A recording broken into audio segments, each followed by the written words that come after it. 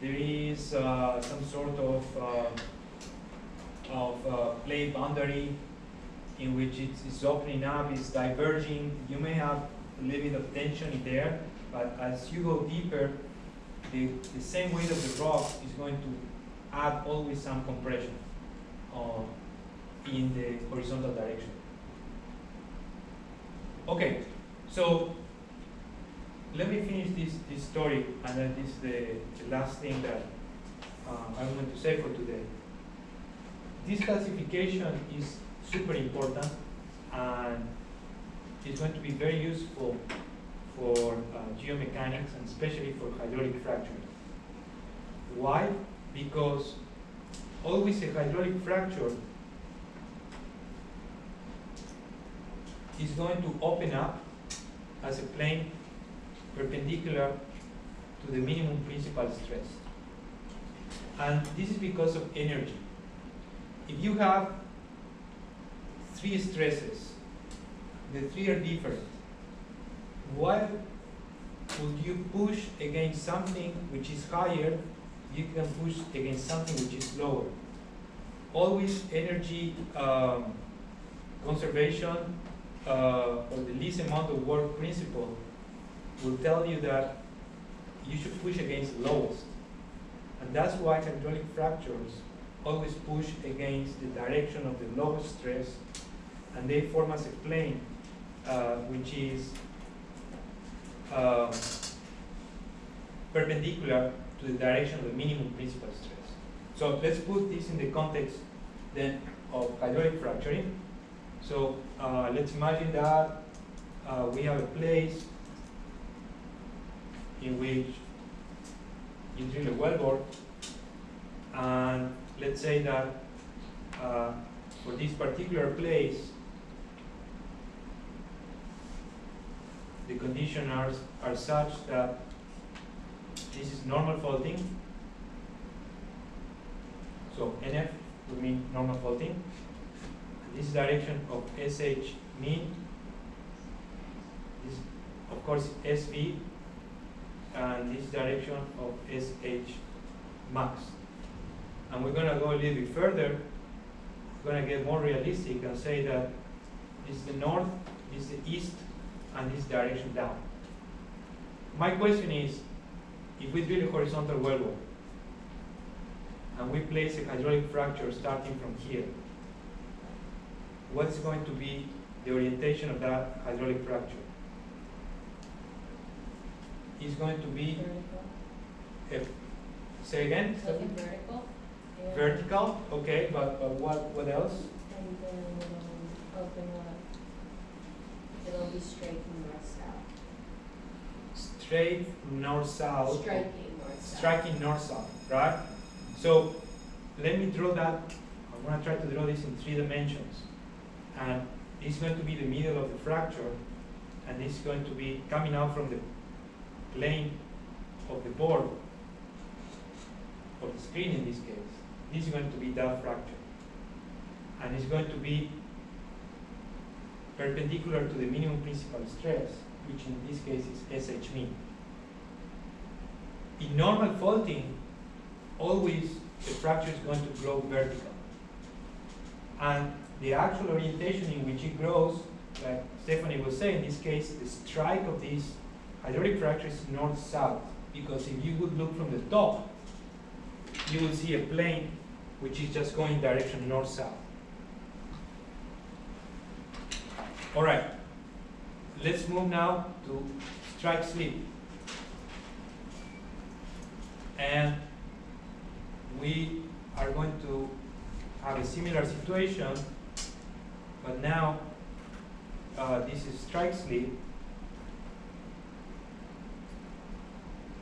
This one is going to be SV, this one is going to be SH max, and this one is going to be SH min. We're going to drill another wellbore here and start a hydraulic fracture there. Same question. What is the orientation of the hydraulic fracture? Remember that now Now this is strike slip, which means that the maximum stress is horizontal, intermediate is vertical, and the least principal stress is horizontal. Any ideas, any suggestions?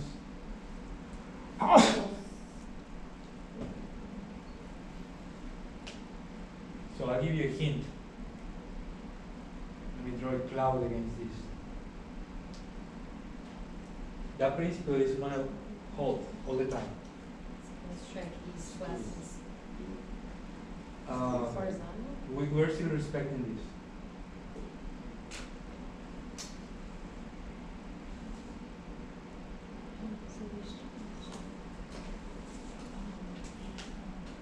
It says strike east. What is the minimum principal stress in strike slip?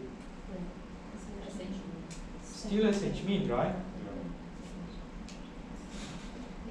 So it's going to be the same. Hydraulic fracture, as long as the intermediate stress is significantly higher than the minimum stress, it doesn't care. It doesn't care about S2, just going to grow perpendicular to S3. So it's going to be the same.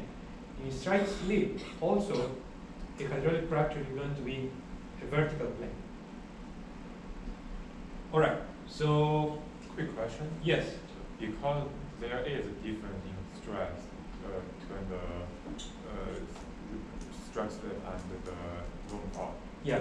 Would the shape of the hydraulic fracture change the general shape? As long as the intermediate stress, which in this case is SV, Yeah.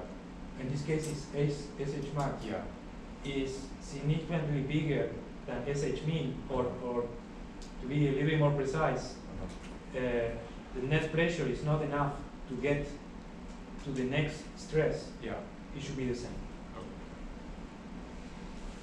All right, so let's go for the last case, which is reverse faulting.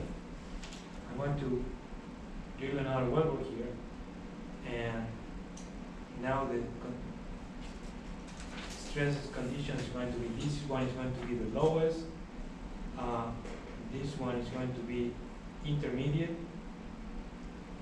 and this one is going to be the largest. What is going to be the orientation of hydraulic fracture at this place? Horizontal. It's going to be horizontal, right? It's going to be coming out of the plane here. It's going to be something like that. It's going to be like a pancake. If I were to make a hydraulic fracture out of a vertical wellbore, it would be something like that. Again, coming out of the plane of the screen. And in this case, a hydraulic fracture is going to be horizontal.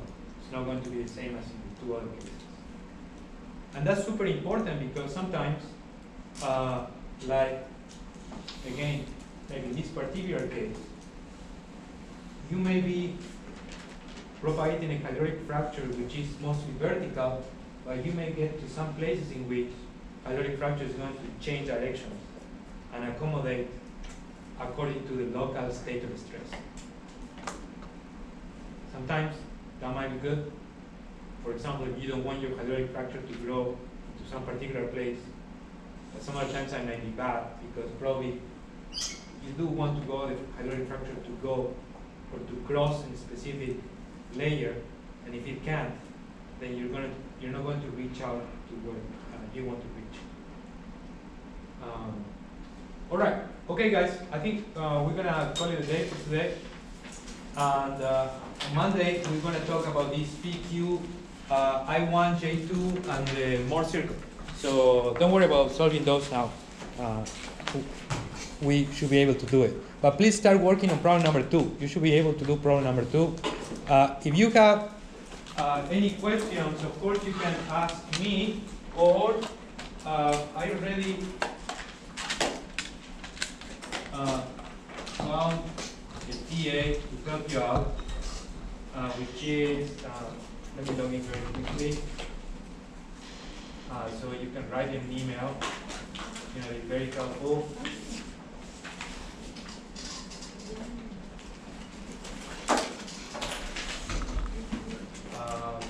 Here, judging the saying is going to be able to help you out. Okay? So here is Jordan's email, and if you have any questions, just talk to me. Okay? I don't know whether it's the, no, it's not the, it's the underline. All right, guys, have a great weekend, and I'll see you on Monday.